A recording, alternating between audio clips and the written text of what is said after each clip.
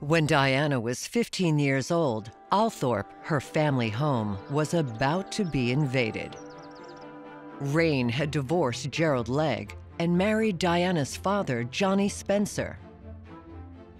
It was a low-key affair at Westminster's Caxton Hall, and not even Diana and her siblings had been informed.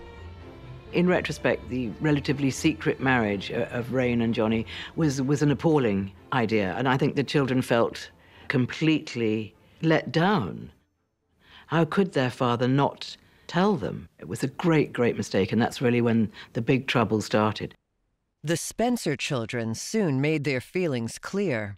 At her first family Christmas, under the tree, was a carefully wrapped book for Raine. It was the story of Marie Antoinette, the French queen who was swiftly beheaded, signed and dated in Raine's honor.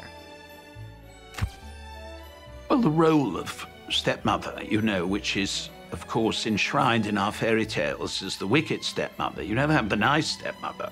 I mean, it's a very difficult job to get right, because I think as far as she was concerned, any territory she was on was her territory. As Raine settled in, she set about making the 16th century Spencer home more to her liking. The house did need desperately restoring because there was lots of damp, you know, wear and tear, basically. And she wanted to turn it from being a museum into a home.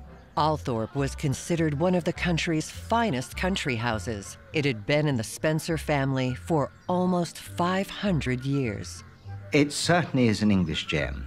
There was wonderful mirrors, there was very good French furniture, there was very good English furniture, they had wonderful clocks, they had wonderful paintings. It was a complete house of wonderful treasures.